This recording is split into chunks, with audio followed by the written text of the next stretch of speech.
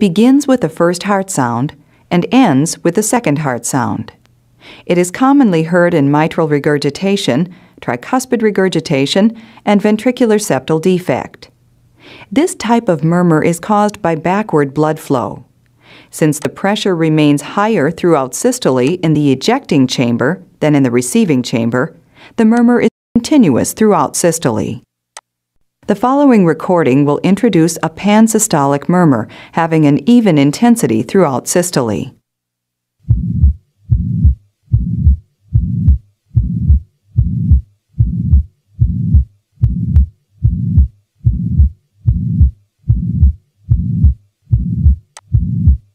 The next example will demonstrate the actual sounds from a patient with mitral regurgitation.